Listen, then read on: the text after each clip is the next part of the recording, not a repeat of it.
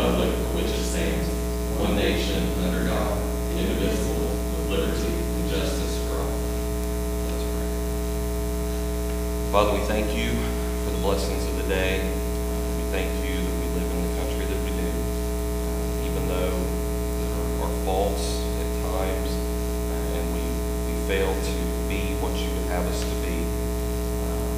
We are still one nation under God, and we need your help and we need your benefits. Lord, we just pray, God, that you would continue to be with this great country, be with our people, be with our county. So many that are going through difficult times right now. I pray that you would be with them, help those that are out of work, help those that are underemployed, help those that are sick today, and continue to have your hand upon us. And we pray all these things in the precious name of Jesus, and everybody said. Amen. Thank you, Mike. Thank you, Mike. All right. Can we have a motion to approve the minutes of May 21st? So moved. A second. Mr. Crabtree. Aye. Ms. Coleman. Aye. Mr. Davis. Aye. In the matter of request for appropriation and transfer of funds. Are there any questions or comments in regards to item 2? Hearing none. Motion to approve. Second. Ms. Coleman. Aye. Mr. Crabtree. Aye. Mr. Davis. Aye. In the matter of approving payment of the regular schedule of accounts for the various funds, moral obligations, and the then and now certificates in the total amount of $258,315.29. Questions or comments in regards to item 3? Hearing none. Motion to approve. A second. Mr. Crabtree. Aye. Ms. Coleman. Aye. Mr. Davis. Aye.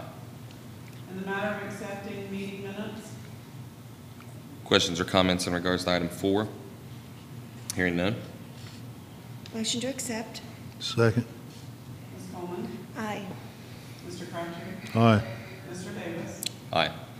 In the matter of request for appropriation of funds. Questions or comments in regards to item 5? Hearing none. Motion to approve. A second. Mr. Crabtree. Aye. Ms. Coleman. Aye. Mr. Davis. Aye. In the matter of Ohio Department of Youth Services Subsidy Grant Funding Application Update regarding juvenile court. Are there any questions or comments in regards to item 6? Hearing none. I will make a motion to approve. Second. Ms. Coleman. Aye. Mr. Crabtree. Aye. Mr. Davis. Aye. In the matter of authorizing the Scioto County Sanitary Engineer to enter into contract with Lake Point Energy Harbor regarding the fixed rate price per kilowatt hour bid. Questions or comments in regards to item 7? What is the price per kilowatt hour? 0.0406, which is a reduction in power cost.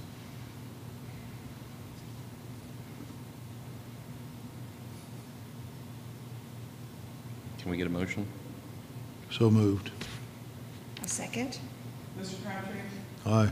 Ms. Coleman. Aye. Mr. Davis. Aye. Anything further, Ms. Coleman? Not at this time. Mr. Crabtree? Nothing. All right. Ladies and gentlemen of the press.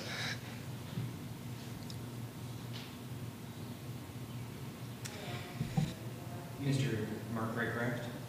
Scioto County Daily News. Okay. We were at the opening day of the splash pad. What are your expectations for this season's attendance? Would you say the community can now safely begin to play and enjoy the summer activities? Oh my, that's pretty wide-ranging, actually. There's a lot of summer activities. Speaking of the splash pad, of course, we are hoping that people will feel comfortable coming to the splash pad. We've taken all the precautions and measures to make sure that it's as safe as can be. We need the public's help in doing so as well, as far as the social distancing part of it, which is very hard. It's difficult when you have kids. I mean, it's definitely going to be a challenge. We have what we would call a lifeguard there to help with that, but it's still going to be a challenge. Of course, other activities will be made available as time goes by. The tennis courts are being unlocked today, so that's going to be available. And even with tennis, there's some guidelines that go with that, how you're to conduct yourself when you're playing tennis. Coaches and others have been told what those are. So our expectations are that hopefully soon we'll be able to go back to the way it was, as officials, health department individuals, doctors, others, epidemiologists make those decisions. Then we will pass that along and do that. But there's been so much canceled already. I was so frustrated and sad about like little leagues and youth sports and all of that being canceled. And without those things, it's hard to have the expectations that things are going to go back to normal anytime soon. But we can hope that come fall, that as this virus dissipates and continues, we continue to see the drop in hospitalizations across the state and the country, which we are seeing in Ohio.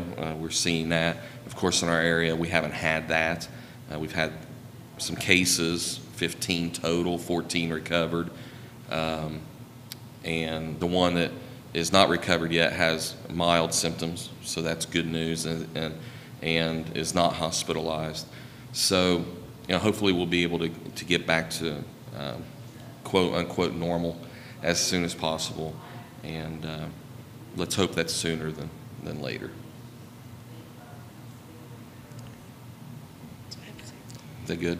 Okay. Very good. Ms. Sin Mackley? Scioto County Daily News. Scioto County's unemployment numbers are significantly lower than much of the state. What would you credit that to? Do you think that bodes well for our area's recovery from the COVID shutdown?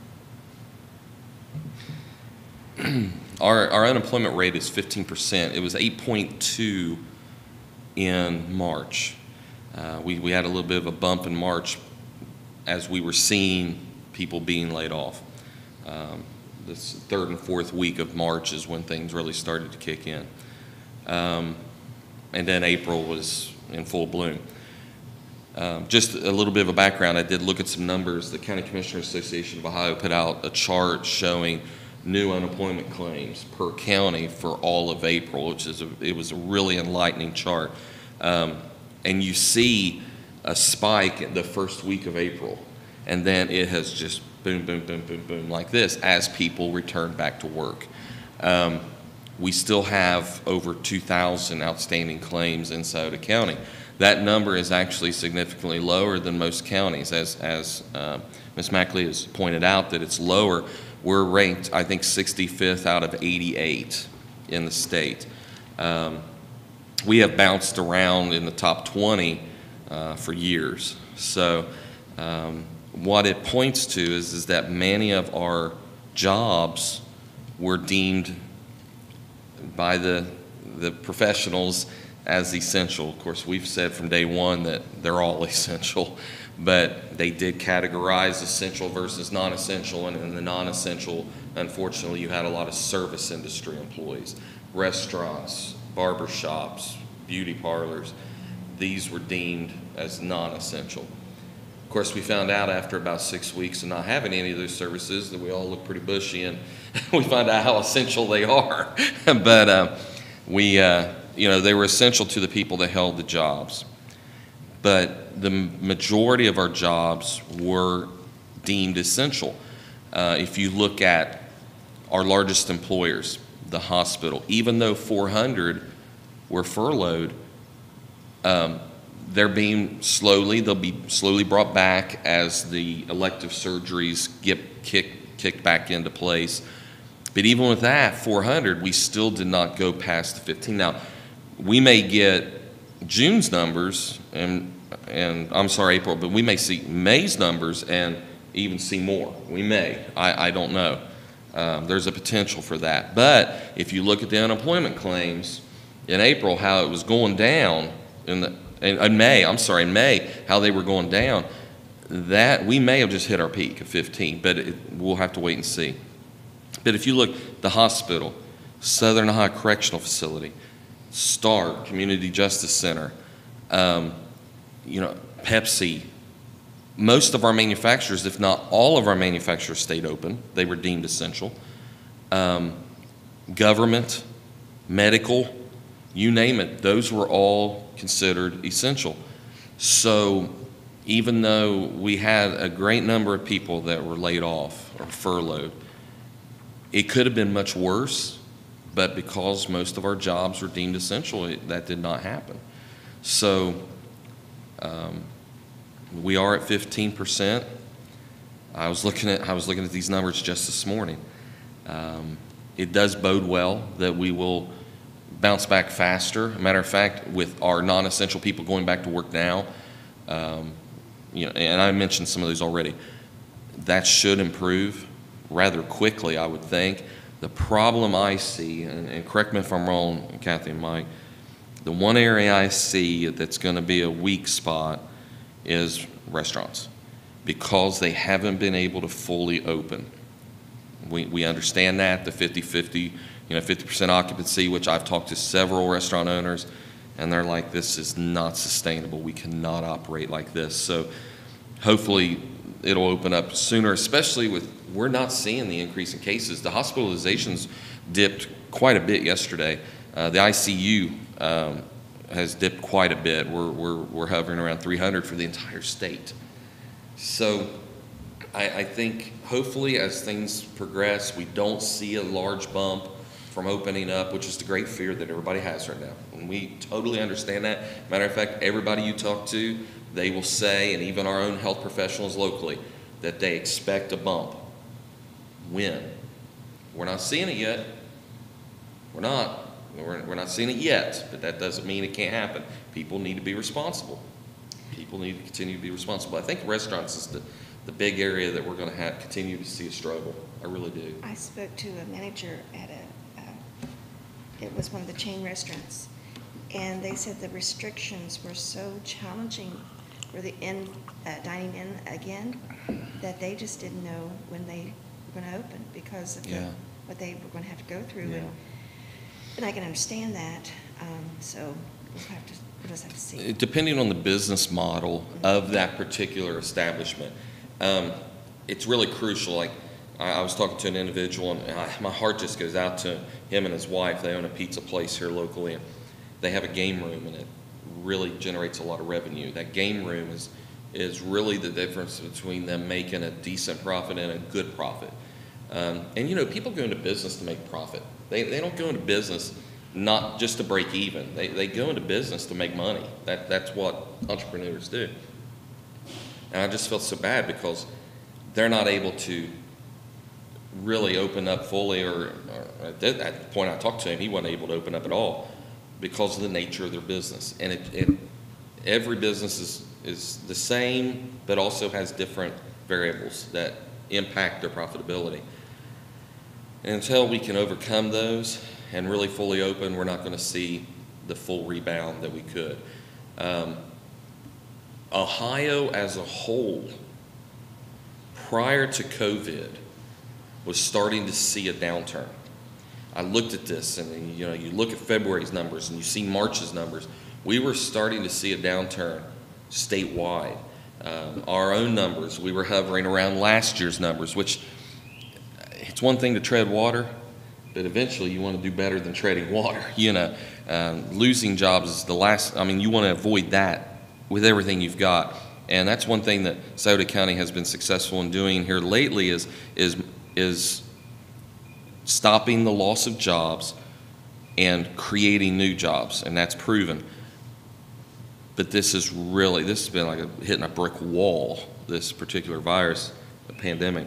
So we gotta focus on recovery, but we have to get past where we were pre-COVID. And there was some challenges, there was some headwinds that were happening in the economy overall that we need to do our best to overcome.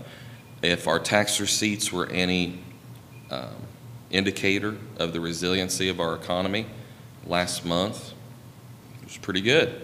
We did not have a loss, and it was something that we actually, we went through the meeting last Tuesday, and nobody, was it last Tuesday or Thursday when we did our taxes, and no one asked us about it.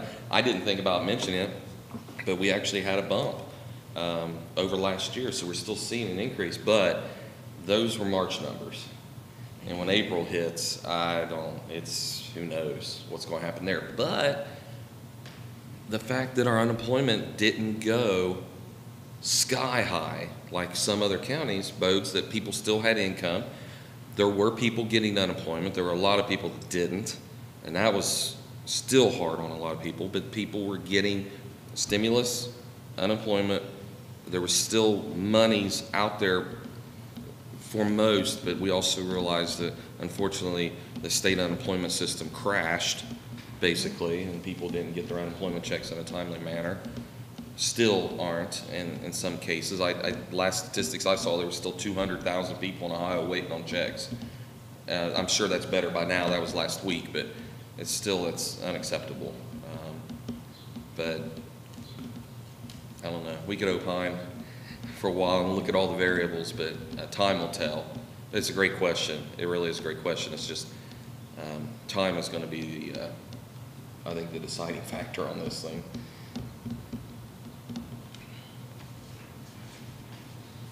Mr. Jeff Clea, I'm probably pronouncing that last name correct. Yeah, Clea. Mm-hmm. I went to Speedway last night and was told they were now prohibited from selling self-service items, including coffee and soft drinks, per DOH. Is this so? And if so, is this a state or county health department rule? Is this related to the ban on plastic bags that is in effect in some communities? I don't know. I think that's a question for the health department. We can try to find out. I'm not sure. If I had to guess, it's more of an Ohio Department of Health rule that's been passed down and has been distributed to all of the businesses, if I had to guess. But it's probably an Ohio Department of Health issue. And of course, that'll be enforced at the local level, but we don't have any information on that. Mr. Mark Craig, what is the timeline for the work release program that you resumed?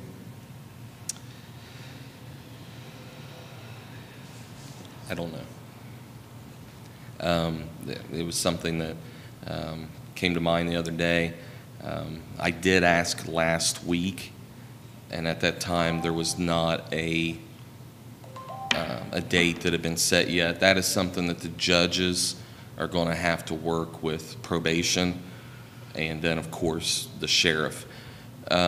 With facilities still basically locked down, until we can remove prisoners from those facilities and have them out in public and then take them back, that's not going to happen until that happens. So I don't have an answer on that right now. But as soon as we do, we'll definitely get back on it. That's something we definitely want to do. We need to do it safely, though. Ms. Tricia Morrison, concerned about the Chillicothe City Pool being closed. Other pools are open in other counties. We need this open for our children. The Chillicothe, what? Chillicothe Pool being closed. She may be talking about McKinley Pool. I mean, it's on Chillicothe Street, kind of going out 23. It has to be, I'm guessing. The city's working on getting that open. I knew that they had advertised for lifeguards, so hopefully they're working on that. That's a city project, and if they have lifeguard applications out there, I guarantee you they're working to get it open. As far as a date, that's a question for the city manager. I'm sure he'll be able to handle that one. Mr. Mark Craycraft, why would a Scioto County government page weigh in on a hot topic issue in Minnesota? Why? I think it's just that egregious.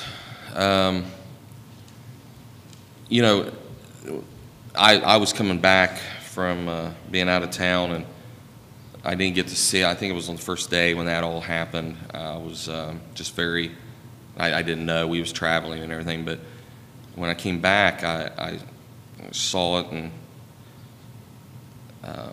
one thing we don't do is we don't respond quickly to news stories because you just never know what's going to come out the next day. You know, there's always two sides to every story. It seems that way most of the time.